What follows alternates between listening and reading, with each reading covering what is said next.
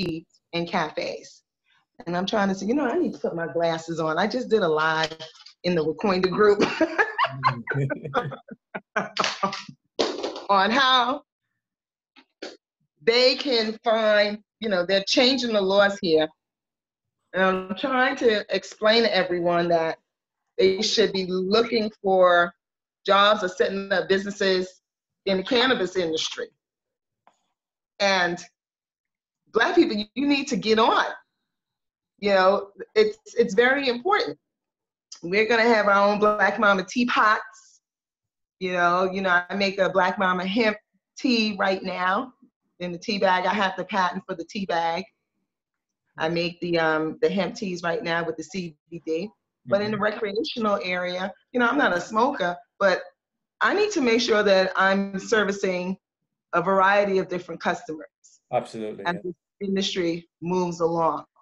I can't be judgmental. I'm not gonna be judgmental when it comes to economics. This is what it's about, right? Ultimately, we're all here to kind of improve our financial stability. And if cannabis is a way forward, then who are we to argue against it?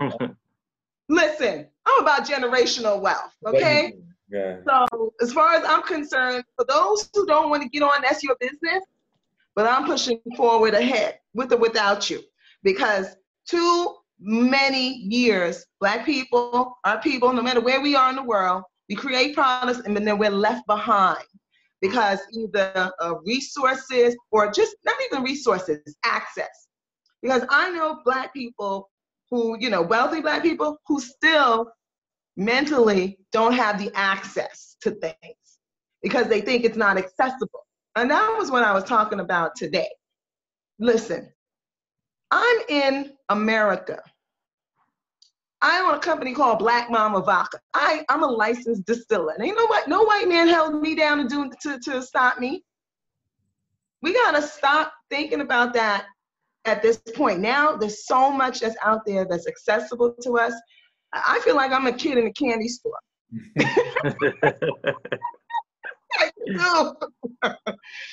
Because of the simple fact that the information, thank goodness for Facebook, the internet, because there's no more of the way to have things held down, information withheld. Information is withheld, but at some point in time, it's leaked. Somebody finds it, and it's that person's business to share it with everyone. That's why I'm always sharing. I don't know if you guys are familiar with the Wacoinda group. Yep. Yeah, we are. Yeah. Right. Now, did you see the interview I did with Getting That Free Land? I saw something actually, Vanessa, but I saw. Oh, sorry. I jumped in there. So obviously I've been communicating. But weren't you doing something to do with? Was that to do with you and Lamar doing something? Was that something separate? Because you were looking for, or you were reviewing or looking for some land in Kentucky somewhere at some point. Was that something different? The first interview was basically he just got to know me the first time, and they are looking at getting land. Oh, they are. Okay. Right. I have my company now 5 years. Yeah. I'm the CEO president of Black Momma Vodka. I've had this company for 5 years under the radar doing business. Okay, they say gangsters move in silence. I do. I make my money silently. We gotta stay under the radar doing the things that we're doing. I don't like to put it out. I only put it out there when I'm ready for everybody to know. Mm-hmm. By then, it's too late. We have to move like that. Mm-hmm. It's too late. Paperwork's done. Products on the market. That's how we have to move. And it's unfortunate. And you get the information. I started Black Momma Vodka 5 years ago. I used my own money, no loans. I did take part of my husband's 401k too. Hey, you married, we be married, so everything got to be together. We have children, so but he knew that it's for the legacy of our children. That was my concern when I started Black Momma Vodka. It was for the legacy of our children. our children. So when I'm well gone, when I'm gone, which is 100 years from now, or 100 years from now, it'll still be around. We don't have any companies like that that I know of. You know, not in America. I don't know if it's in the UK. I don't know if it's in Canada, but we don't have long-term companies like the Rockefellers, like JP Morgan. Look at these companies. So when I started that, a lot of people kept asking me 5 years later, Vanessa, I want to invest, I want to do something.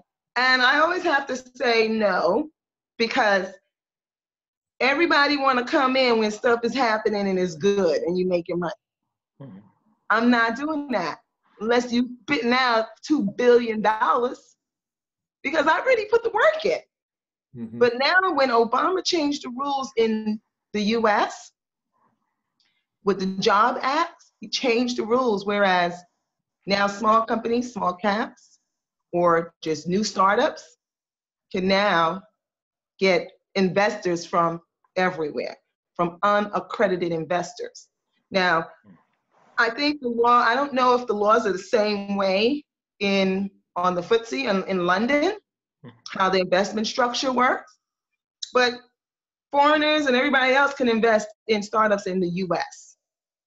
So that's why I started Black Mama Tea and cafes as an extension of the Black Mama brand. So everybody can invest in that.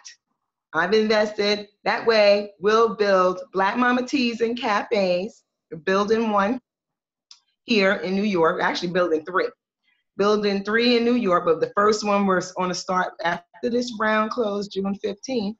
We're going to start working on the first location. I just need one, because I already have franchise approval in several states.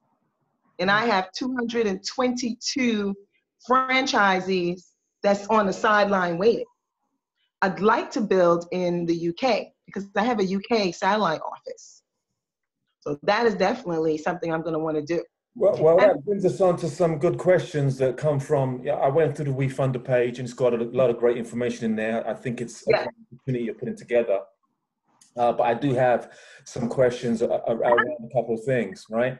One of them is fundamentally, I believe that the market for tea in the UK is huge, right? As a nation, we're much more of a historically tea drinking country than the US, right? US is traditionally more coffee drinkers. You're getting into tea now. The UK. What's your question? well, maybe I'm getting off track now, right? But I think fundamentally, the appetite for tea in the UK is huge, right? Yes, it is. So much bigger than the US. I can tell you that. So that's kind of what I'm getting to, is that how far down the road do you see that kind of extension into the UK and potential franchisee opportunities over here? How soon you want to be a franchisee? Well, I mean, let's just say I'm interested, but we need to work out the details and the logistics and all that kind of stuff. But, I think the market's ready now, right? I'm ready now too. I'm ready now. That's why I incorporated in the UK. So that way I'm ready. I'll be ready to move forward with that. I have family in the UK. But if there's somebody that wants to be a franchisee, listen, wherever somebody wants to be a franchisee, before I open up a corporate location, I'm all game. I have no problem flying. Look, I just flew to Kansas, okay? I have no problems with that. We don't have to wait until I open a corporate store in that location, because I'm setting everything up here. Once this corporate location is open, which I would anticipate the fall, which is October, because I've extended the raise to June, I don't get the money until July. Then we're going to start building. We would do an October, would probably be the September, end of September, October, but a fall, which would be great because it'll be our pumpkin spice season. And we'll be rolling right into the holidays because we'll have Black Mama Vodka. That's the fourth quarter is my busy season with liquor. Remember, these locations are also going to have Black Mama, have a bar in there. If you looked at the updates, That's your vodka you're going to have in the evening. You have to drink in the evening time. You can drink anytime you want. Oh, is it? You're expecting the customers to ask for it in the evening, but if they want it at 9 a.m., they can have it, right? If the laws don't stop you, then bring it, okay? I just saw, because, people have, what they have that tomato juice with vodka in the morning. Oh, Bloody Mary. Yeah. Right. But I make a chai tea vodka. I found out there's a couple of restaurants out here that serve my chai tea vodka in the morning. I said, what? I said, that's a good look. That's really a good look. So, we're being creative with the menus just as well. And so it'll have the liquor. So in the UK, you have to have a liquor license if you're going to be a franchise. The beautiful thing about the UK is 18 and over. So that's one. You're going to have the teas. It's not just the tea. Now, New York, let me just say, the US alone consumes 1.5 million pounds a day consumption of just tea. I moved 5 million pounds last year of just tea and herbs. They do 1.5 million a day. I can imagine, what the UK has got to do 3 times as much, because Europe is a tea drinking country. Yeah. Yeah. Period. Yeah. And the things, and I don't plan to have things such as tea lattes and all that. All that crap, I can't deal with chemicals. A lot of that stuff has a lot of heavy chemicals in it when you're doing sweeteners, big time sweetener. I make a Black Mama agave, which is a low glycemic sweetener. I deal with organic. Everything in a Black Mama tea and cafe is organic. It's a healthy cafe that serves vodka or liquor with a bar. That's what they call it. So you won't be able to compete really with Starbucks, because Starbucks don't have a liquor license. I do. So that's the beauty of having that. Also, each location will have a meeting space. If you looked on the refund and you looked at the updates, and did you see the architectural conceptual design? Yeah, I saw that. Yeah. Man, that meeting space. Yeah. So you can rent the meeting space out. Meeting space, free Wi-Fi, video conference, and everything, right? Yeah. Conference, TV, yeah. You see how, for example, let's say we have 500 locations, or we have Black Mama teas all over the world. That's my ideal thing. And a lot of people are solopreneurs. They have their own businesses. Nobody want to sit down. Nobody sits in the office anymore. Everybody's mobile. But if you wanted to have a meeting with somebody in New York, they can go to the Black Mama Teas and Cafe in London, in the UK, rent the video conferencing for an hour to talk to somebody or a group of people in New York and have an official meeting, instead of having to do it at their home or do something, you know what I mean? Where you can do that. Also, you can basically, I'm thinking about implementing, I know here, and I'm going to give each franchisees the liberty, with having a meeting space, it's also going to be a training. For example, here, how people go to the library and they pay $50 or they pay $100 to learn marketing on the internet, or to learn, QuickBooks training. This is where you can hire some of these professors that are independent, pay them for the day or pay them for the hour, and then you have classes. You can have one at 12 o'clock and then one at 3 o'clock, one at 9, one at 12, and one at 3. It's up to you, but what you're doing is you're bringing in money into, you awake? You look like you're going to sleep on me. Come on now. That's the video freezing, trust me. I know you ain't boy. I know I ain't that boring. This red hair. No, you go ahead, girl. Yeah, so That way you're bringing in, he's laughing. That way you're bringing in money just as well when you may not have, and you're utilizing that room for other things just as well. And people will do that, you know? So that's why we'll have the meeting space. The other thing too is I put in an application for Amazon. I don't know if they have it out there. You ever heard of Amazon lockers? Yeah, we have that over here. Yeah, you got it here. That is a great idea, like you said, in terms of increasing your footfall. People coming in to pick up packages, they might want to have a tea or a donut or whatever it is while they're waiting or sitting down. Yeah. And I think that is a really, really cool idea. Yeah, but Amazon is paying rent. They're gonna pay. They paying rent. Yeah, here they're gonna pay rent to have their lockers in the space. In addition, you can make money off of the advertising. Like, for example, the front of the lockers, let's say you sold to Chevrolet or Ford, whatever, or some sort of big Avengers movies coming out. You can sell the advertising on the front of the lockers, and Amazon is going to split the advertising profits with whoever's hosting. You know, so that's why I'm going to make sure, like even with the leases on the buildings I own, I make sure that if it's a lease, that you can sublease, because we want to be able to have Amazon lockers that are there. They're changing the game, and their customers are always going to come in to bring their packages or get their packages on a regular basis, because Amazon is so large. Yeah. So we want to make sure that we have that. Yeah. So I already put my application in, and they're just waiting for the first location so they can set it up.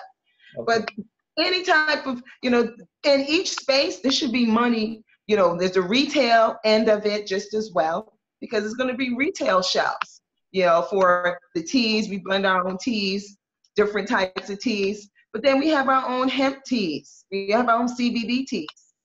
We have our own Black Mama teapots, you know, which will go very well in London, in UK. So are you growing your own tea then? Or I know you said you're sourcing all the tea locally. Right now, I import the teas. Okay. Right now, I import from Japan, from China, from South Africa. I just got some Senegalese tea just yesterday.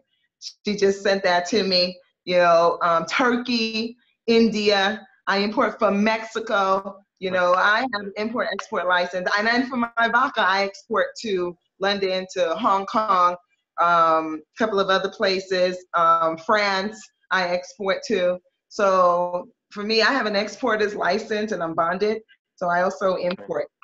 But when I got hurt with this Chinese guy here with my Chinese tea, then when I said, you know what, we can grow here. So I'm gonna be moving. It takes about a good 3 years.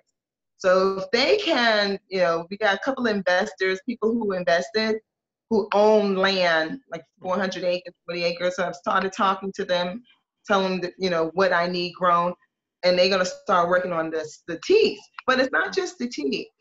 I use chamomile, I use echinacea, rosebuds, I got dandelions. These things these are things that I need for the tea. Yeah. And do you have, is it merengue as well? Do you use moringa? I was going to say the same thing. Merengue I bring in from Ecuador.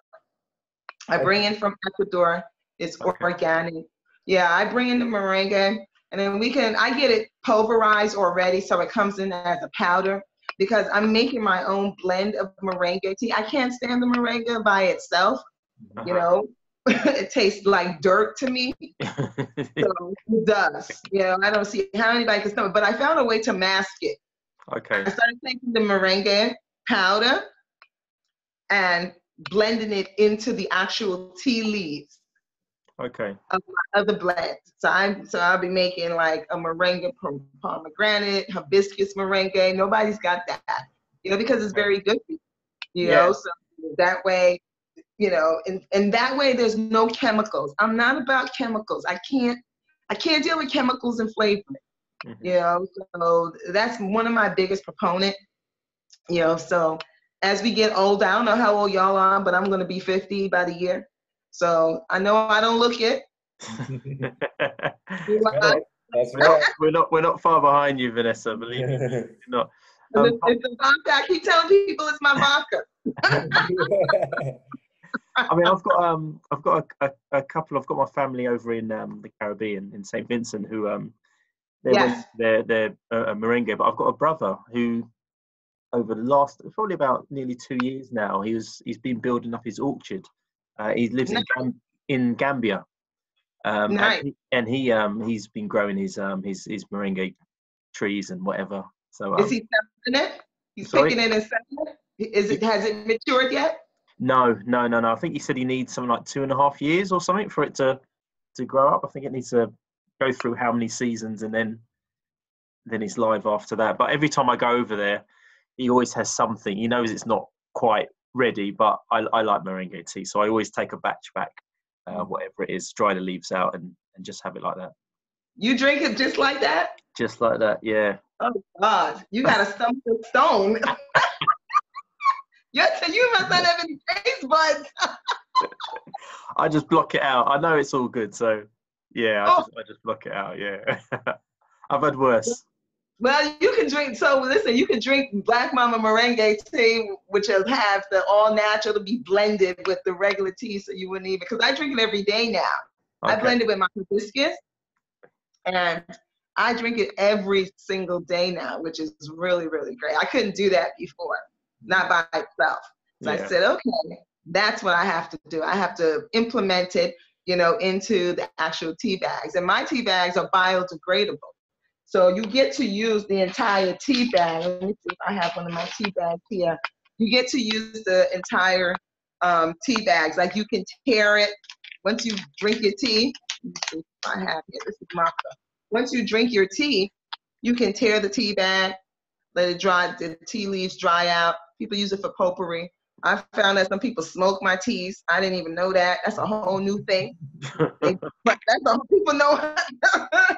So that could be used for like manure, right? Could it be mixed in with? The tea bag itself, and I put it in the garden. Yeah. Okay. Great. Yeah. So okay. You get to use, everything. So you don't have to throw away anything, and you don't have any chemicals. A lot of the tea bags out there have a bleaching process on it to make it white on that paper. And they don't have whole tea leaves. It's fanning. It's just the tea dust. I did read that on the we fund actually. Yeah. Fanning. That's right. And for some people it's okay, but you're not getting the full amount of the antioxidants. That's why Chinese people, they drink regular, they get the tea leaves. When you have the full tea leaves, that's optimal and so much better for you, in terms of your body. And you want to have it all natural, which is really, really great. So again, there's a huge appetite for that over now. Everybody's on the health conscious vibe. Everybody's looking at big time ways where they can incorporate these different herbal teas that are going to be really beneficial for healing properties and giving nutrients to the body. And I really see it as a big. I also have a small little raw vegan juice business as well. So I provide kind of raw vegan juices to people during the summer over here. And I see that as potentially being a synergistic thing in the long run. So when you open up your franchise, I'm going into my warehouse right now. I'm going to my manufacturing facility right now. Everybody just left. When you open up your franchise, then we're going to have your juices in there. There you go, right? There you go. Okay, that's what we're going to have to do, because we're going to have vegan products in there. You see I don't want to say the junk that Starbucks has, but we have products from other Black-owned businesses, such as Corn Crush. I got their stuff here. It's I'll pull it out. I have it in the fridge. Corn Crush. I think you saw that on WeFunder. These are going in some of the investors' packages. They make a vegan product out of corn. They make a carrot, coconut. They're using my agave to make their product, and it's so delicious. These, don't know if you can see these, but they're tiny. These are tiny, and you can have them cold or you can have them in the oven. We call these, I was calling them corn crunch munchies. When you get the munchies, because it's small. So we're calling corn crunchies. We're gonna call them corn crunchies. Okay. You know, but a lot of college students, a lot of people. I know people that eat this morning, noon, and night. And we're, you know, the locations are close to the university. So it's so good. My kids love them. She makes it with carrot, banana. She got a pumpkin spice. She has the coconut. She just made a blueberry. Black-owned sisters. You know, and all they needed was a chance.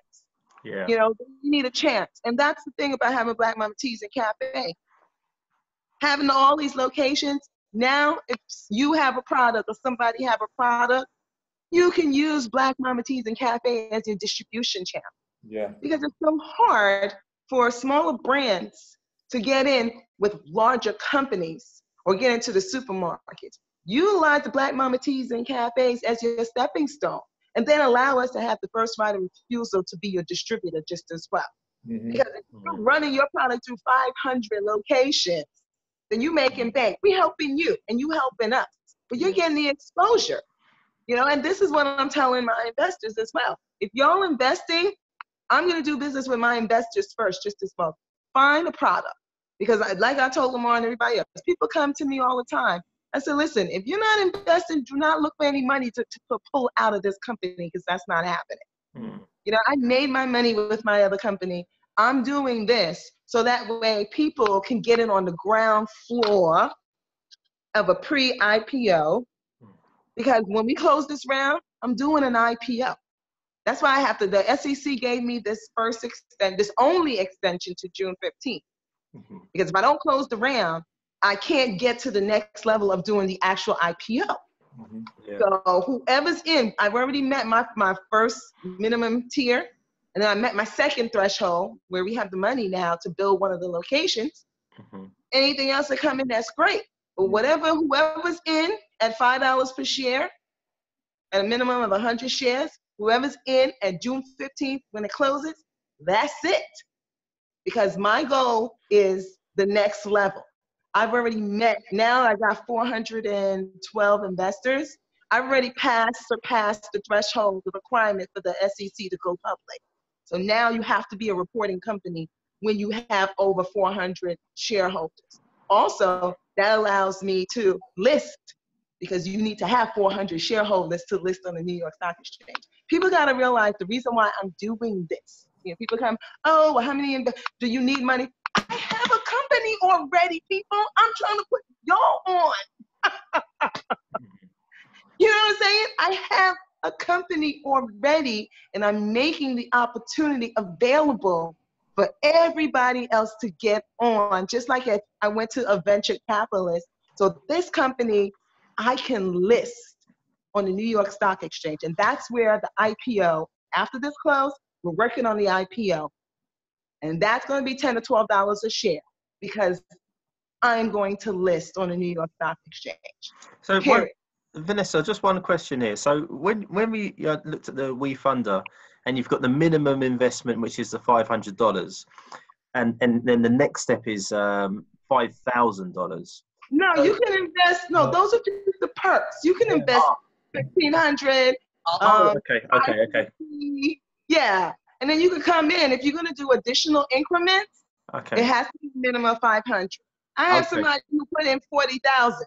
You know, white woman. She put that in. You know, there's people who put in 10. You know, if you add the 25,000 or more, you get 2 tickets to the New York Stock. Actually, since she put 40,000 in, I'm giving her 4 tickets to, you know, the New York Stock Exchange when we list. You can only have a certain amount of people to come on the floor for the New York Stock Exchange. Okay. You know, she's been a customer of mine just on the vodka for a long time. And when a white woman, and she was like, listen, you doing this? I'm getting in 40,000. She dropped 40 G's. I need our Black people to be getting in. Just out of interest, I wanted to see if I could purchase some of your products over here, because it said you had them on Amazon. and I couldn't find anything on Amazon UK. Do I have to go on Amazon US, and is there kind of a shipping cost involved? Why don't you just go to Black Mama Tees? I ship overseas. Oh, I wasn't aware. I thought because you offered free shipping, and I thought that was just going to be domestic. It is. It is free shipping just for US. Okay. But if I'm going to ship to the UK, it's going to be a cost for DHL. Even if what's with Amazon UK, they sell direct. So they sell direct, but not only on the liquor side, but they're doing for me, you know? So that's what that is. The other products are not up on there. Now, if you want to order from the US, we just ran out of the agave. Yeah, that's what I wanted to try the vodka and the agave, and I couldn't find any on Amazon UK. So we just ran out. We got that here right now. They were making it last night. As you can see, this is my facility right here. Good. You know, so that's my bottling machine. I got a reverse osmosis system over there, which, you know, you know, an RO system for the water that purifies the water. Filtration, yeah. So this building, I own this building. It's all 10,000 square feet. So I own the manufacturer. There's no loans or anything, but this is what I'm trying to tell people. I already own this building, all of this, before I started Black Mama Teas and Cafe. Okay. So Black Mama Teas and Cafe is for the benefit of everyone to get involved collectively. Shareholders, vendors, even my vendors are investing. Because what good is it if you're a vendor and you extrapolating money from the company, but you're not investing in the company? Tell me, what good is that for the company? So I'm making it more of a collective group based upon my access. I have access to the New York Stock Exchange. I have access. I live here in New York, but I have access because I'm already here and I already have a securities team. So since the laws change, let's do it. I said, there's no time like now, because you know what? If I wait, I don't want something to happen where they're going to change the law. You know, that always happens, right? Somebody does something crazy, and then next thing you know, they change the laws again, and they make it hard for people. No, it's hard enough going through the SEC and going regulations. So while they're doing it, I'm doing it too. And that way you have somebody that's Black owned. I'll be the first African-American woman to list on the New York Stock Exchange. We don't have any Black companies on the New York Stock Exchange. We have on NASDAQ, but not on New York Stock Exchange. So I want to make sure that I make that history and break that record and bring everybody else along as well. And that way, we don't have people manipulating the stock. You still with me, Ian? You look like you're gonna fall asleep. No. I'm just gonna ask you a question. What did you say? No, I was just gonna ask you a question. No. You know what? I get this all the time. Sometimes people see my facial expressions and it looks the opposite of what I'm thinking. He looks like he's high. Nah, or he going to sleep. Well, I'm just having a little sip of this little something here because it's been a long day. I had to mask it. I couldn't put it in a wine glass. I had to just put it in a off-key looking plastic. That's all right. But you know, I had a question actually, just where you talked about your team. So I just wanted to know, how did you go about recruiting your team? What was the kind of process around it? Because I went on WeFunder, and you know, you were already set up before, but you've got your team looks quite diverse, right? And I'm just understanding, how did you go about recruiting your team in the US, and then how would you go about recruiting elsewhere? So if we go around this, maybe doing like a franchise down the line in the UK, what are you kind of looking for in a good team to support, you know, your business going forward? You know what? My current team, mm-hmm. My current team has been with me for almost 5 years. Those people that invested, and even, well, Sheila's my cousin. She's a high military. She's my board member. Okay. They've been around me for a long time. People I trust. You know, when I started Black Momma Vodka, before I even opened up my distillery, you know, so the people who've been around me, when I talk to them, they were the first actual investors. Even my lawyer, she's white, she's Jewish, she invested. They've been around, and I've been doing business with them, have been around me for years. So there's always people that are close to you. Right, but you see these people who are also investing as well. A lot of those people are my customers. I have 28,000 customers from just the liquor. Yeah. The tea was just started. This is not a new game for me. You know what I mean? This is not a new game. I can go and open a Black Mama Teas and Cafe on my own. I can't. I don't have time to do it. I can do it.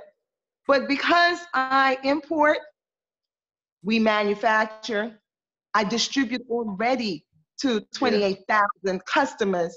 It only makes sense now to have the retail because I own the blockchain. Don't you see? I closed that loop. It's the same as Amazon having Amazon stores and Microsoft got Microsoft stores. Who was it? Apple now got Apple stores. They started first with their products, right? And then it went out to their customers. But then their customers want more. My customers always want more. I don't know what they want from me, blood, but they always want more. And every time I put something out, my customers are the first ones that are there. I even test products with my customers. I had a product I was putting out like a peppermint vodka, and I let my customers, you know, before we do anything, we have a focus group. But I let my customers be a focus group. And I gotta love our Black people, boy. I tell you, some of our Black people, some of my customers are something else. Somebody came to me, called the office.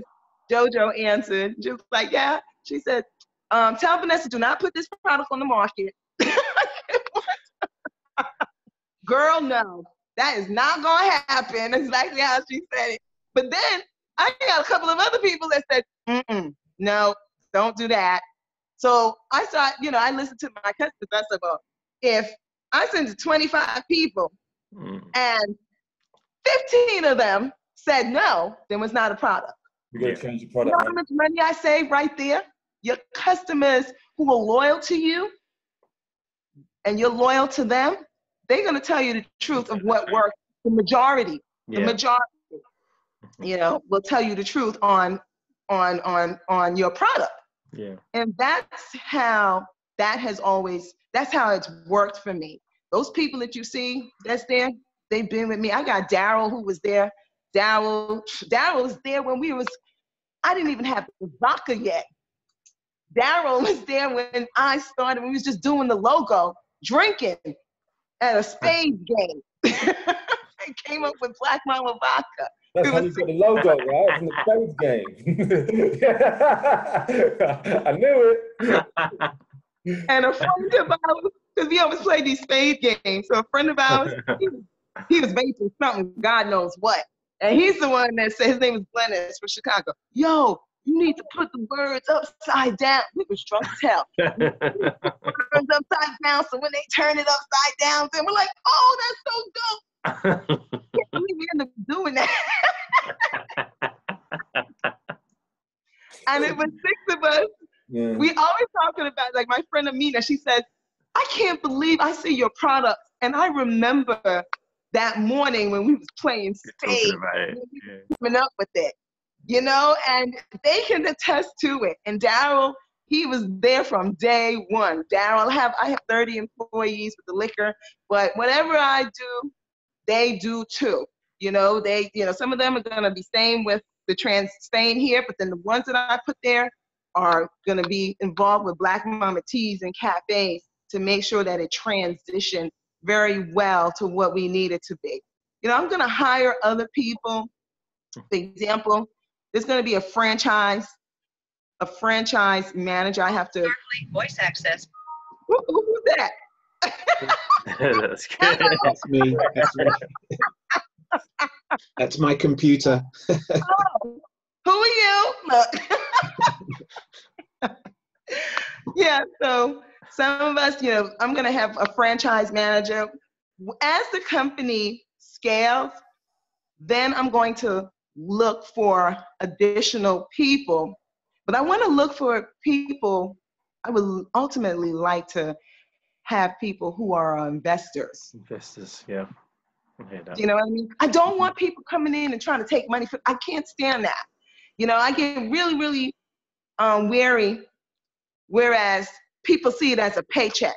One of the things I learned from Jack Ma, I went to Jack Ma, who owns Alibaba. Yeah. Mm-hmm. He was doing a speaking engagement. He spoke very briefly, and he said something that was so true. If somebody's coming to your company that just want to get a check, then they're not in the best interest of the company, no matter what their skill level is. Mm. If somebody who's invested, whether it's time and money, they have a full investment in the terms of the company itself, and they're going to make sure that they see it moving forward. You feel me? Yeah. I got a quick question actually there, Vanessa, on just while we're talking about vodka. Why vodka? Like, because you know, I was kind of reading what you were saying on the WeFunder, and was it your grandmother used to make wine and what have you? So then, why vodka? I'm quite interested in even understanding the whole process. Yeah, but I'm a drinker as well. But I mean, I'm gonna be truthful. I'm a retired structural engineer. I'm a retired engineer. I did civil engineering, structural engineering in college. My husband's a mechanical engineer. One son is doing electrical engineering in California, and the other son is doing computer science engineering.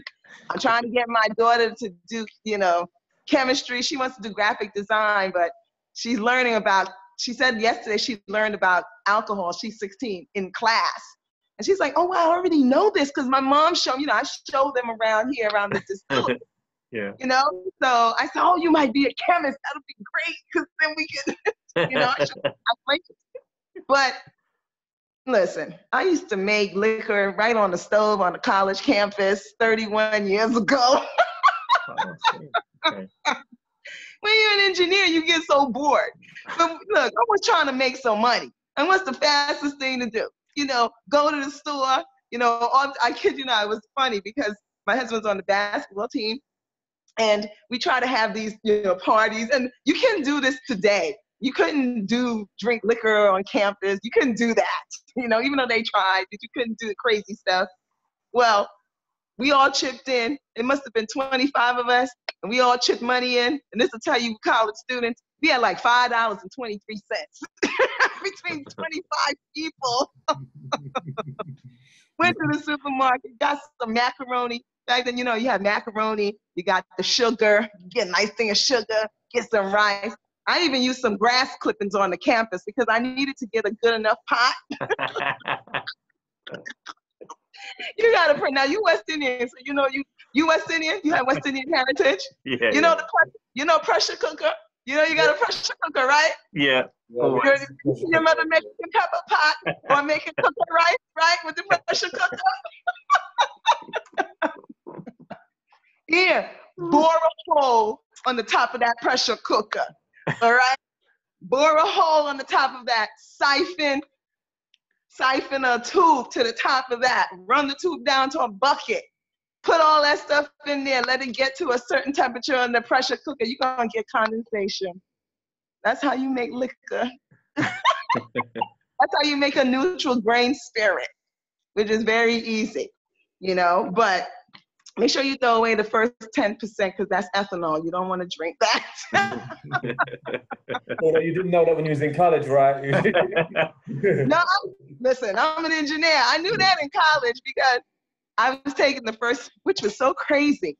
I was taking that percentage and didn't know where to throw it. I didn't want to throw it down. I didn't want to throw it down the sink because then that'll mess your pipes up, right? So I would just take it and throw it out the campus, throw it out the window. We lived on the 5th floor. So I would just throw it out the window.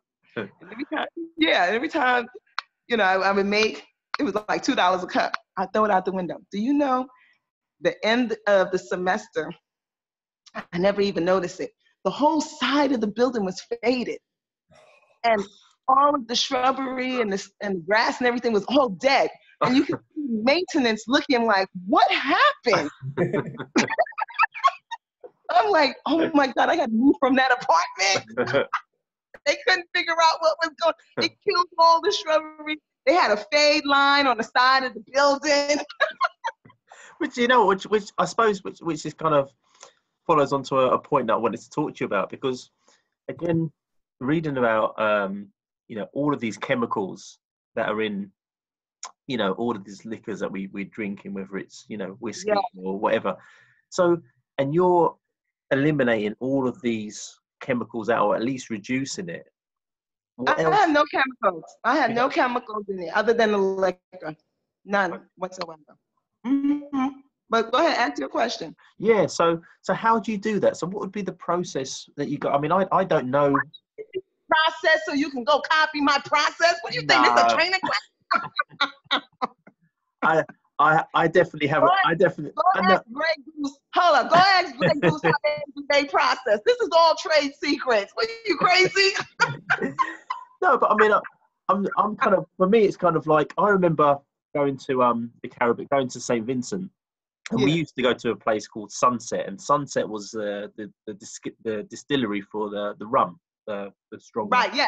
Rum is made very differently than distilled spirits. You know that, right? Okay. I don't know, but what I did know is when you went to the distillery, you could go there with a bucket, and they'll fill up the bucket, and it will be cheaper, but whatever you got out of the bucket, it will blow your head off. You know? It'll always, because it's when it comes out, it's 190 proof. You gotta proof it. It's raw material. It's raw. You gotta proof it down, and you gotta proof it down and make it palatable for people to consume. So when you're getting it, it's really just a raw product. Just like if you think how you make it when you make a dish. When you buy chicken, you're not getting it cooked, right? You gotta cook it, you gotta season it, you gotta do all of that, stick it in the oven and have flavor to it, right? But you got the raw chicken. Yeah. So it's the same thing. You get, when you get that product, it's 190 proof. You can never, that'll kill you. You gotta proof it down. Now you gotta have people add chemicals to add flavoring to it. I do an infusion. Now, if you have, anything like, for example, I make my vodka, like my chai teas, all the tea ones, from tea leaf. That's how I ended up with Black Mama Teas. I was making vodka. I have a chai tea vodka, green tea vodka, pomegranate tea vodka. I got a soursop. You got soursop as well? I got a soursop tea vodka. Where's my sauce? I don't even know if let me see if I have it.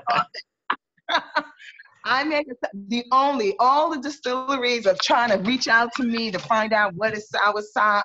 Not many people. The thing is, I mean, this tea is big as well, man, because that's super healthy for you as well. Yeah. This is my soursop vodka. Right here. Okay. Black Mama. Which is kind of like an aphrodisiac too. So watch out when you're drinking it. You better have somebody with you. You better be ready.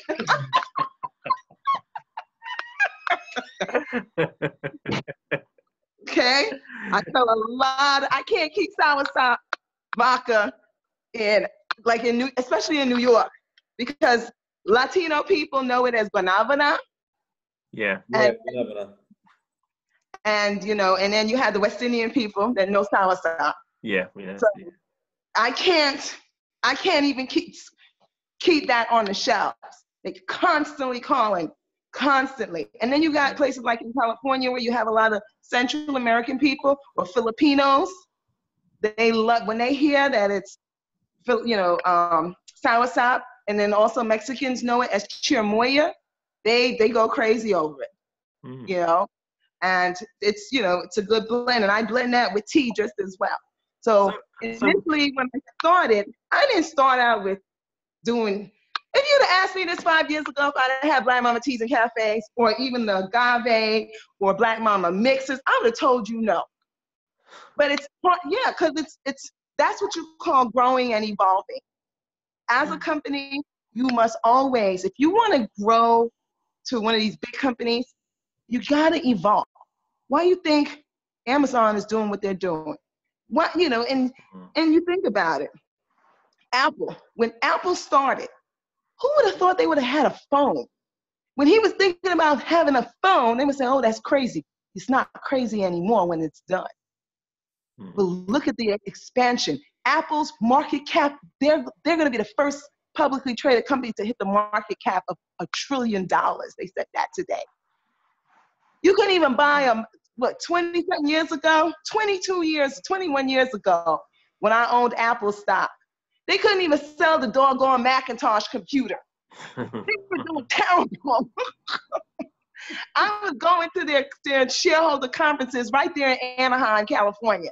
I'm like, I'm going to get rid of this damn stock.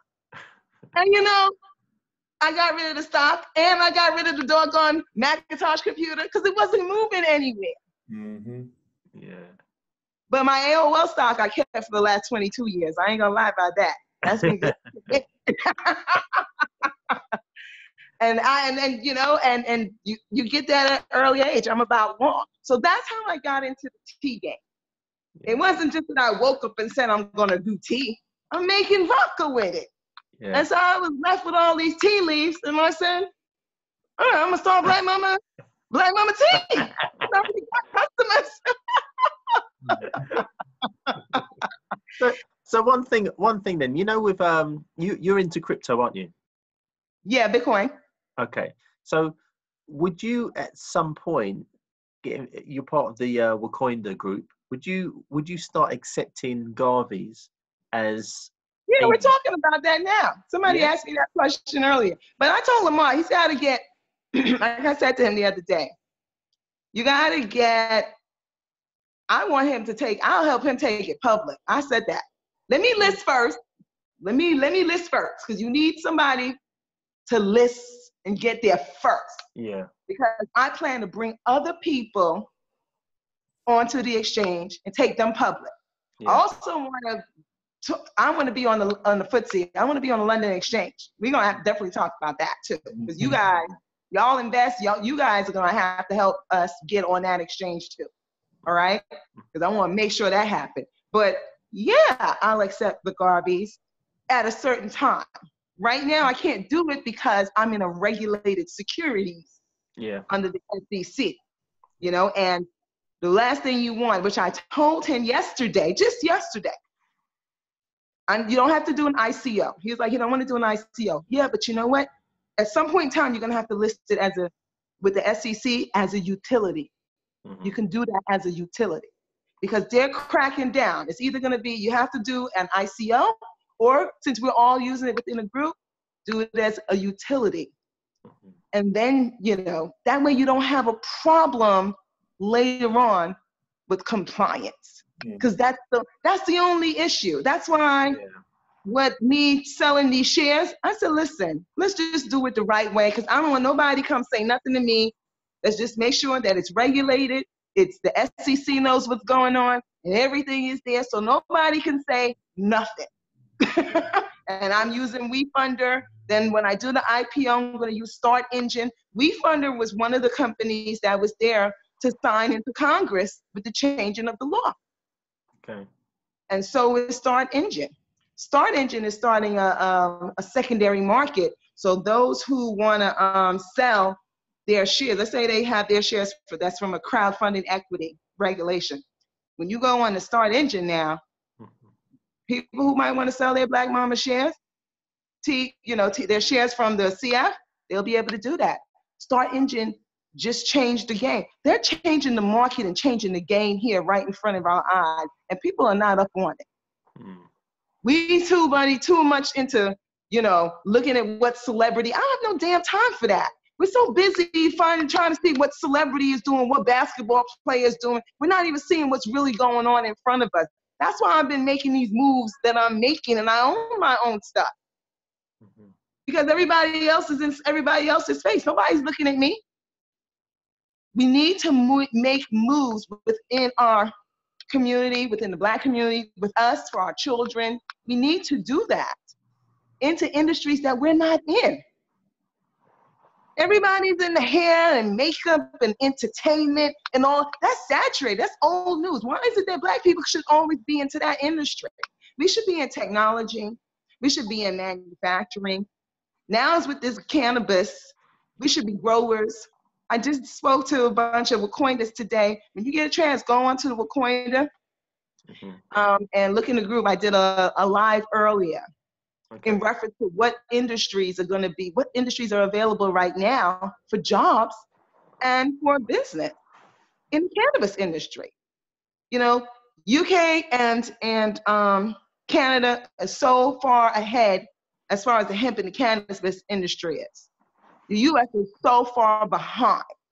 So we're just really, you know, the US, I'm gonna say, is just getting into the cannabis, and they're still kind of fighting, but they're realizing that they need to make it federally legal. Because if they don't, they're gonna go down the damn tubes, period. So is it just a couple of the states that have made it all legal, or is it no, a couple of states, is about 7, maybe 6 or 7 states are recreational. Okay.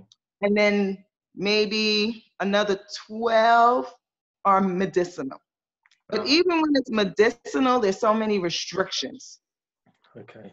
It needs to be recreational across the board. London is what? Recreational? What is London?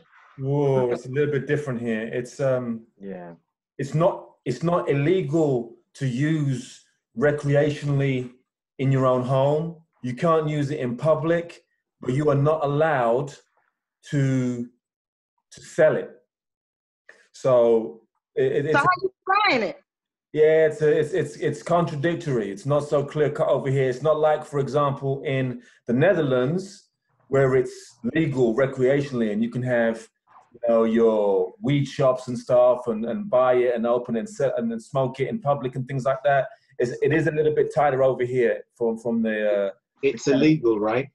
I mean, that's the bottom line. It's a Class B drug. It is not illegal for recreational use. Yeah. So what? Absolutely. But how do you define that then? Yeah. So it has to be used. You know, like I said, the catch point is saying it's legal to use in your home, but it's illegal to buy it. So it's So where do you get it? Yeah. So then that's illegal. How do you get it? There we go, Vanessa. You got it right. That's it. So how are you supposed to get it? You grow it yourself? Is it legal to grow? You can. No. You can grow it yourself, but it's people like if people are growing it on a mass scale, that's illegal too. That's illegal. Yeah. What do you mean mass scale then? You know, to grow the thing, you can't kind of just say, okay, just grow 12 inches of it for me. Yes, the damn thing grows, right? Yeah, but you can. You can. I mean, I'm not an expert. I'm not trying to act like I know all the rules and stuff. No. But it's good to get the information. Yeah, but if it's like if you're growing it with the intent to supply, so if exactly. You know, they've got these helicopters that are flying around most of the time, and if they've got all that kind of stuff, they've got the heat sensors. So if they see in a house that has X amount of heat that's coming out from the roof or the loft, they're probably going to say, actually, that's going to be a weed house, and that's probably going to get. Yeah, that's horrible. Because you know why? And I own stock. GW Pharma is killing the game over there. Yeah, the pharma company, they do it because the pharma companies are trying to kind of get a foothold in that market as they're looking to turn it legal, so that once they turn it legal, all the money is going to go to them and not the regular guy on the street.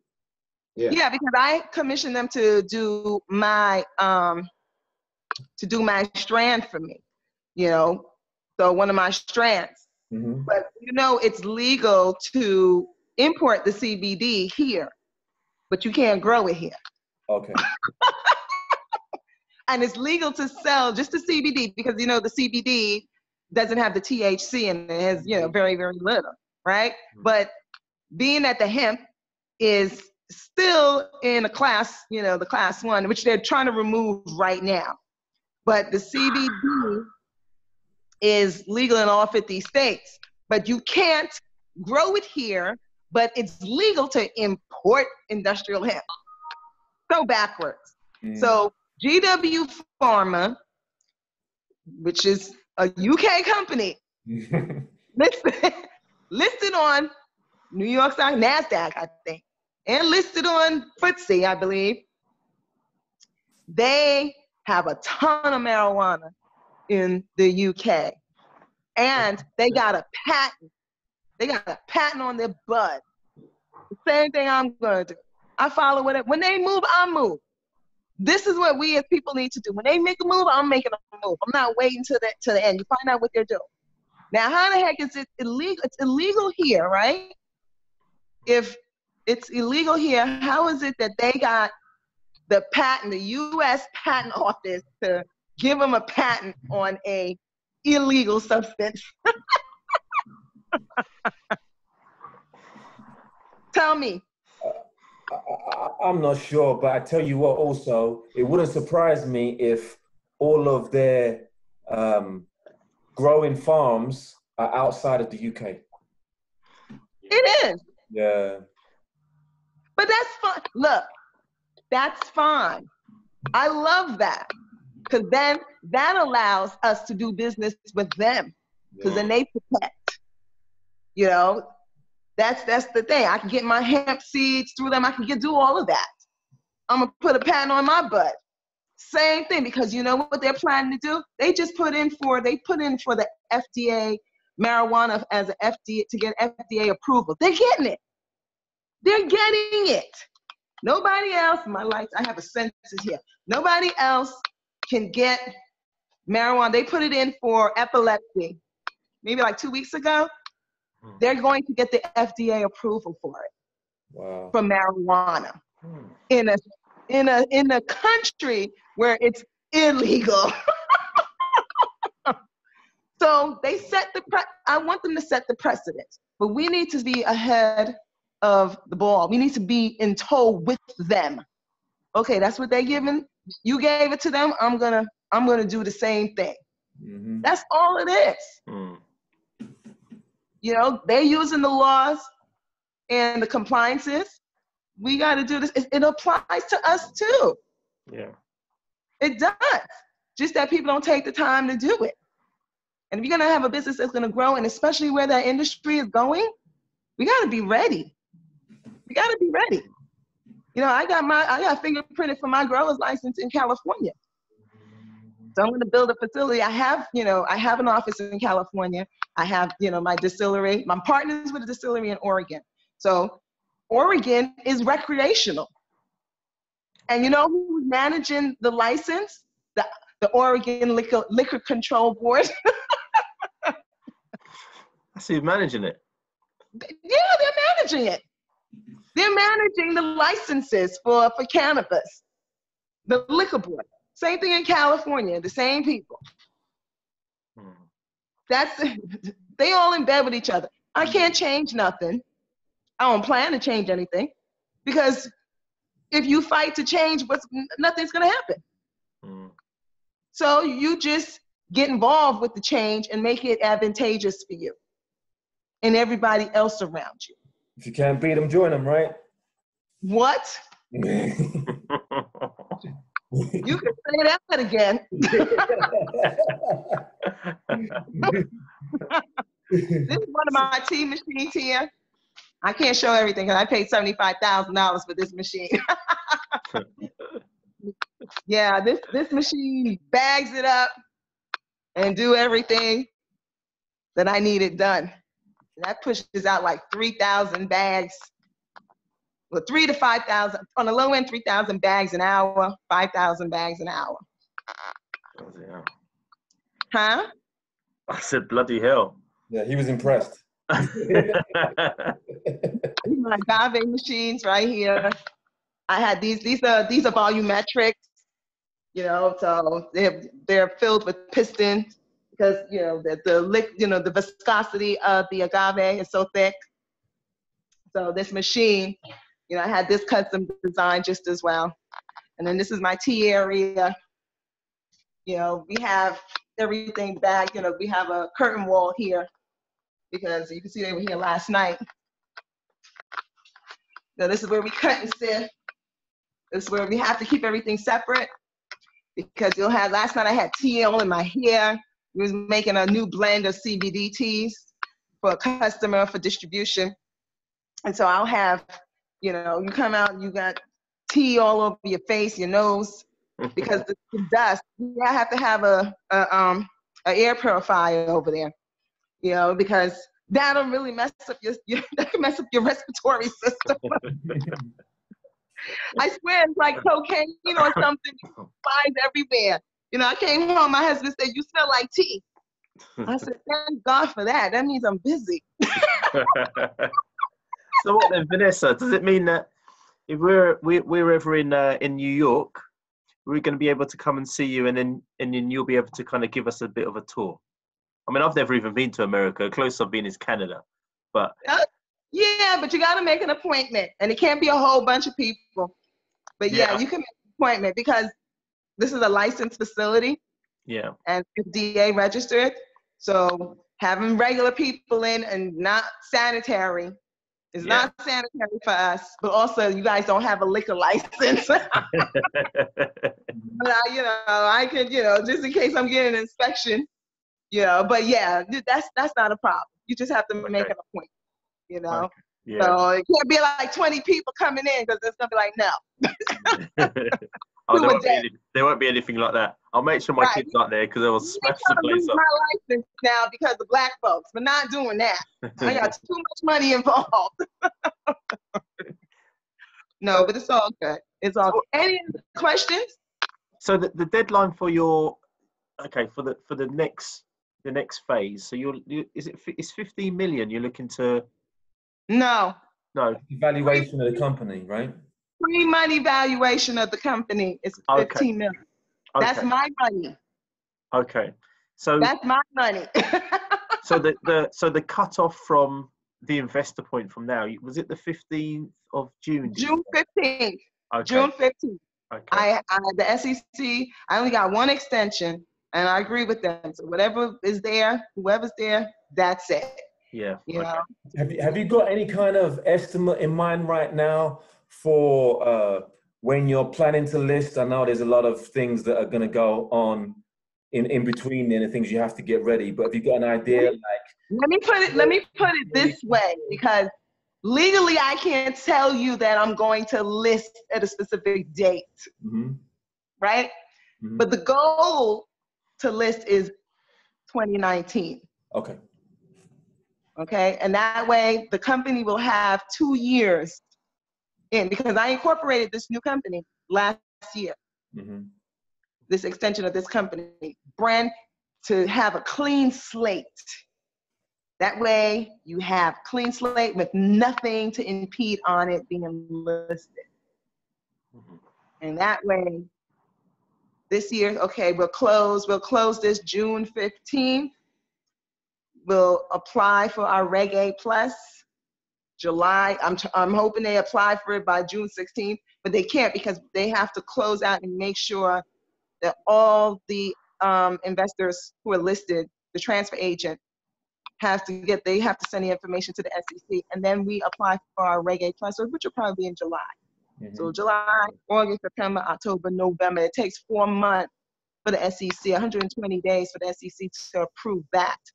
So then I'm hoping to start the IPO, providing that we get qualified by the SEC by December. Okay. And then we gotta do then it's a little longer raise, because now you got investment companies that are in, venture capitalists, all these other people that come in, self-directed IRA, but for those who came in seed round, which was my goal, it'll be a high evaluation at IPO round. And because then I'm not doing a Series A, a Series B. I'm not doing all that. Don't need to do that.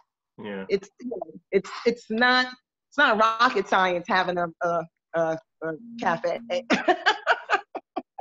A cafe with liquor and vegan products and herbs and, you know, and marijuana.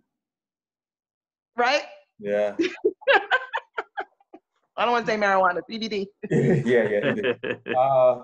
So what is your plan right now for the UK arm of it? How have you incorporated that? How have you built out in terms of staff, or is it just sitting there ready for you to act at some point? And is that something that we could help you with? You know, no, you can help me with that. The key is right now closing this and building that first location. Because if I don't build that first location, we can't have a UK nothing. Sure, we can't have a UK, we can't have a Trinidad, we can't have nothing. Because that's going to set the standards, especially since I have IKEA involved. You know, let's build these first locations. I need to just build this first location, get everything on the shelf. Yeah. Meantime, what I need you guys to do, since you guys are going to be investors, I want you guys to start looking at what it is that I need to do in the UK. I got to incorporate it, do another LTD. I'm going to do another LTD. I'm going to do another limited company anyway under Black Mama Teas and Cafe. I have to do that anyway. You know, I have an accountant there and I have a lawyer. So I'll set that up because the franchising and the laws are very different. Yeah. You know, so, and that's the thing. I don't think it's harder. It's easier in other countries other than in the U.S. Because the SEC and the Attorney General also has jurisdiction over the franchisees over here. Okay, but not elsewhere. Okay. It would be the UK that has the jurisdiction over the franchisees. So if you guys can definitely look that up and send that to me. Because all it is going to be, I'll set up another another limited company under that company name, knowing that we can have a franchising. Or even, hey, we can open up a location, a corporate location out there, because you guys are out there and you guys find the locations. I'm with that. Okay. You know, because then because I want to scale. That's the thing. I want to scale. You know, and having a location, which is kind of better with a franchisee, because we have people who have products. I'm using Black-owned companies that have products here who don't have the chance to get into bigger companies. They have phenomenal products. I got this guy's product here. Oh my gosh. He makes, wait till you see this. Cooked by Code. This is called ginger teas. Ginger teas. It's ginger, turmeric, sweet carrot, lemon. Black guy. That sounds good. Oh my God. It's organic, non-GMO, all healthy products. You can use it for drinks. I use the seasoning on everything. He's a brother. And he's making this packaging is so good. He has, this is going in investors packages. He has, what he has? He has the rosemary, bell pepper. He has one that's called Me, Myself, and Lime, Bella Balls. His seasoning should be on the shelves of Williams-Sonoma. And he can't even get in there. It's like, sometimes to me, it just seems like the product is so great. Why wouldn't they allow a great product to come in? Are they doing it because they don't want to do it? Or are they doing it because he's Black? I don't know. Sometimes these things, just like, I'm wondering what is going on in their head. Because how can you not? These are great products. And that's the thing. A lot of people have great products, great packaging. This is threesome chocolate. You ain't having a threesome while eating the chocolate. Let me just make that clear. That's the couple that we spoke about on the Lord's interview, right? They use 3 different sets of chocolate. A dark chocolate, a white chocolate, and a milk chocolate. But this is a black couple. He is a chocolatier. His family's from the West Indies. He makes these by, oh my God, he got a jerk chocolate. He got a, what? He's got a chocolate. You look up threesome chocolate, and we're gonna have some of them threesome chocolates right inside the window there. He's got a jerk chocolate that is amazing. What? And then he's got a chocolate with, it's like a truffles with Black Momma Vodka in it. He also has a Black Momma Vodka. He has a chocolate dip that's called Black Momma Vodka, so people can dip their strawberries in there. He's got all these different types of truffles that is just so amazing. Never even taste anything like it. This brother and this sister. And you know what? The hardest thing for them, they out there grinding the streets, going to all these places, have their website. They just came up with a couple of packages for Mother's Day. They can't even get into a regular store. You know why? Because you got these big companies that block everybody. Mm-hmm. So there's no distribution channel for people to see their product. Mm-hmm. That's a problem to me. You know, I got my vodka in, you know, in 26 states, probably more now, overseas. I'm doing that. But I have a customer base. 28,000 customers is not like, it's not a lot of customers, right? Enough. Could always take more though. Huh? I said it's enough, but can always take more. Yes, but I'm always, listen, we stay busy and I keep my people employed, which is great. But for them to have, you know, people want to have that type of access. It took me 5 years to have those types of customers that stay with me. And then have the customers at the liquor store, and I have that, which is great. But what I'm seeing in this day and age, these big companies, they just, to get into a supermarket, and I got into Albertsons supermarkets because I knew Albertsons, the manager at Albertsons, and they have a DSD program, which is you bring the product to their store, they cut you a check right on the spot, and then they put it up at that store. But you have to go to each and every single store. That's when it's a DSD. That's when it's a direct distribution versus having to go to, because that's decentralized. If you have to go to a centralized location where you move everything to their distribution center, that means you got to talk to one buyer, one person, and let them decide for the whole chain. For the whole lot, yeah. Yeah, forget that. So that blocks people. How many Black-owned products you see on the shelf? You tell me, other than Patti LaBelle.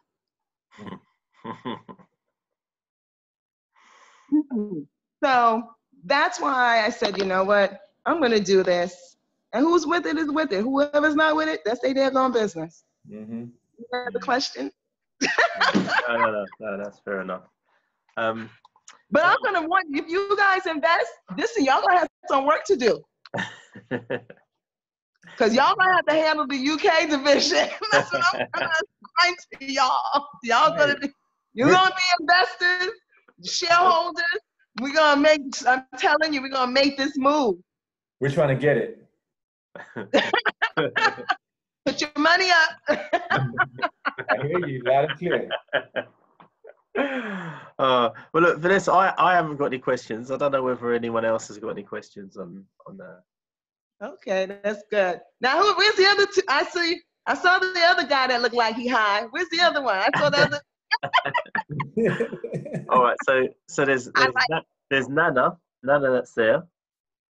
Who? Who's waving? Can you see Nana waving? No, you gotta move the camera to him. Oh, hold on. Can you see Nana? No, you can't see Nana. Oh, you might have to flip screens. Oh. If you're on your phone, you might have to flip screens because you won't see it all on one screen. Hold up. Oh. Hey, that's Nana. That's cool. And then you talked to Chris earlier, just when we talked about the weed the weed situation in the UK. So Right. I'm gonna want you guys to look that up. Even the CBD. Now CBD has got to be legal in the UK. There's a big push now. CBD is legal. It's used for medicinal purposes. There's a lot of places opening up selling CBD oils and all those kind of things. And that's something that I know some people who are interested in doing. So I can definitely look into some more information and get that to you. And Yeah. I'm 00 Sizzle, but I'm also known as Michael. So that's my real name. Oh, okay. Because I got who's this? Apple Happy Family. What's your name? What's your name, boo? That's Nana. He's on mute. You're on mute, Nana. Oh, let me unmute. I'll unmute. I'm unmute. Okay. Yeah, well, I'm Nana. It's just the surname. That's why. Oh, that's your surname? Yeah, the surname is Apiacia family, but my name is Nana. You can call me Nana. That's the first name. Okay. Where you from? Where you from? I'm from Ghana, West Africa. That's what's up. Oh, I just got some Senegalese tea, some tea from Senegal. All right. I mean, Senegal is far from Ghana anyway. I just got some to test out that I'm gonna test. Oh, I see. So, huh? Are you? Do you know, Vanessa? Are you always looking for products from different countries to test out? So if there was teas that were coming from Ghana, for instance. Yeah. Even now, one of the things I definitely do. Oh, shoot! You just reminded me. I want to get some coffee. Been talking to these guys in South Africa. I'd like to have coffee grown in Africa.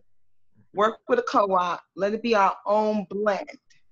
Right. Now we have to figure out. Yeah, it'll be our own Black Mama coffee. And that would be the only source. Because when you bring it in and it's just exclusive, then you can put a high price to it. Yeah. Right? So you can put a high price to it. I'm also testing out making. Okay. So these are my tea bags. Okay. This has actual tea. I'm testing out coffee. In tea bags. I'm making a bigger bag so people can have individual coffee. We're testing it. So I've got organic coffee. Found I have to grind it down to a French press type of ground, and then we're putting it in here, and then I'm having people test it out to see how it is. Can you imagine having an individual bag of coffee? Yeah. Right? Mm-hmm. I don't know why nobody's done that. You know, you just put it in. I guess it's being done, but it's not. Everybody's doing this cold brew, you know, French press. Everybody's doing that. Because it's just, see, that's the problem with me as an engineer. Just, you know, and actually my daughter said, we should put coffee in there. And I said, okay. And because I don't drink coffee, but she does. But the other thing is now the roasting. That's that big, I don't know if you know that in the US, that Starbucks have to put a cancer warning on their coffee cups. You know about that? Cancer warning. Cancer warning. Yeah. On the cup. Yeah, from the Criminalized. The Criminalized, they found out that the roasting process, which creates a Criminalized, which is causes cancer. So they want it on. So the judge, maybe a couple of weeks ago, maybe a month ago, that the Starbucks has got to put a cancer warning on their, like a Surgeon General, on their cups. And I'm like, I'm so glad I got tea, because everybody's all looking into coffee. Yeah. That's massive. So are you looking at a way to produce this exclusive Black Mama coffee that isn't roasted in such a way where it produces that chemical? To not roast it, exactly. Okay. If we can figure out without having a coffee, because the coffee is a green, It's a green, it's green. Yeah. And when you roast it, that's how you get the dark roast, the light roast. The darker the roast, the less acrylamide that's in there. The lighter roast, that's all in there. So the darker was, but it's the same thing as far as I'm concerned, like a carcinogen. Yeah. Because you're burning it. That's what you're charring it when you're roasting it.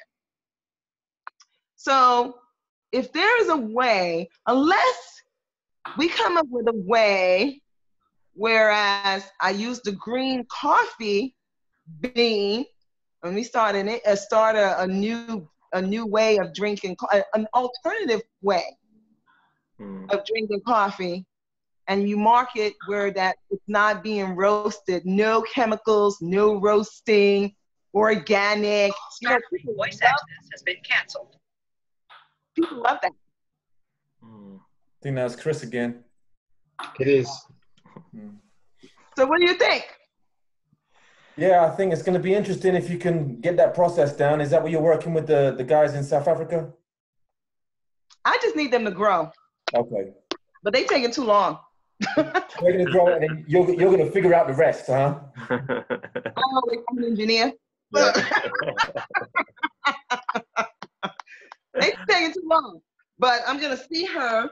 The woman that I get, she does my hair. So her family has, she goes, what is this? This one is called Rat, R-A-T-T. I'm going to try it because people like different types of teas and they give different type of flavoring.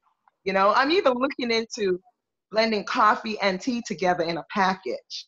All this stuff we got to test. Do it as a hybrid. Nobody's doing, you got to come up. These millennials, they love new stuff. They love new stuff. You come up with new stuff, they're all on it. And if it's organic and it's natural, we're not back in the days 50 years ago with our parents' stuff. People don't want processed stuff. If you're finding a way to make it all natural, they want it. Yeah. They're paying for it. They are. So if my man from Ghana, if you can find a nice co-op to get some coffee, good price. But it's got to be exclusive. It's got to be exclusive. They can't tell nobody. We'll buy everything up that they got. But it's got to be exclusive. Right. Okay, so that's going to be your job. Good assignment that we can do. Yeah, sure. Oh, but you got to invest first. Okay? You know? You got to invest first, all right? Yeah, of course. Yeah, you have to. Oh, yeah. Okay. And then hold up. And then I'm going to want the 3 of y'all or 4 of y'all set up a distribution company. Set up a distribution company in the UK. Get a liquor license. So I could pull the liquor through y'all. Y'all get paid, and then you sell to the rest of the Black Mama Teas and cafes or other companies. That doesn't sound that too bad. Yeah, I actually already have kind of partnered with somebody who's got a liquor license and was thinking about applying for my own one. So that's kind of been on my radar. Trust me, I got so many things on my radar, and I still got to get to it. But we were looking into that already anyway. Okay. Because what I'm doing is with other small, I contract manufacture here. I'm also looking at the big, smaller brands in the liquor industry and even in the beverage. Oh,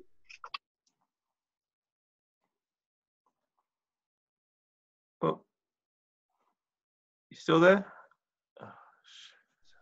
And so I get money from the U.S. to market products overseas.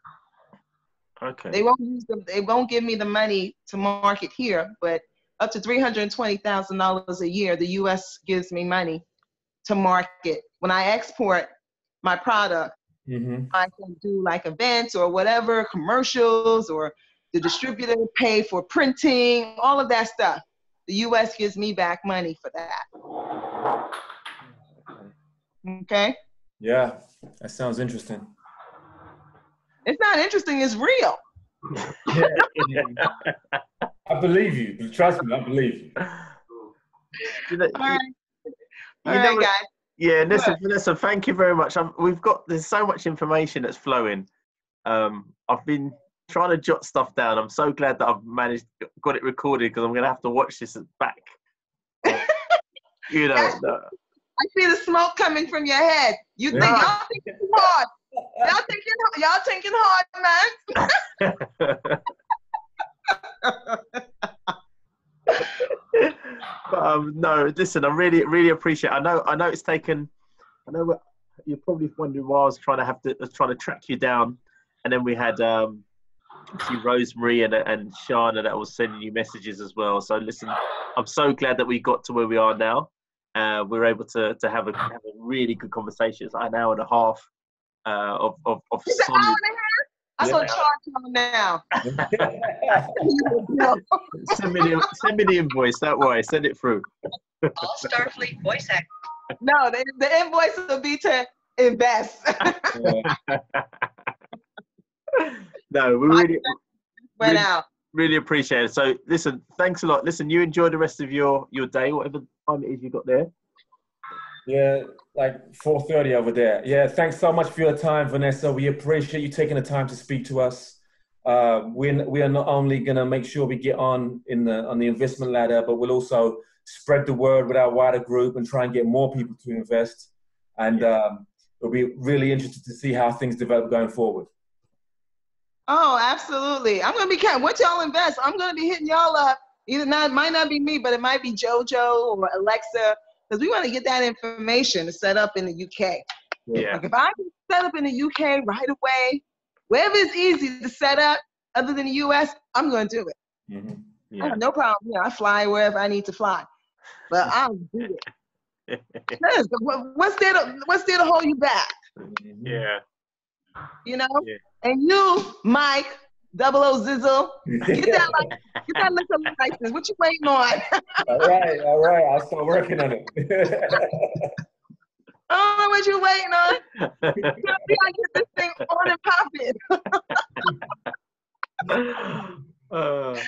All right, guys. All right, then. Take care. Thanks. Cheers, Talk to you guys later. Okay? Right. See ya. Have a good one. Peace. Cheers. Thanks. Bye. Oh, are you guys staying on? I can't stay on quickly. You're going to stop the recording? Oh, hold on.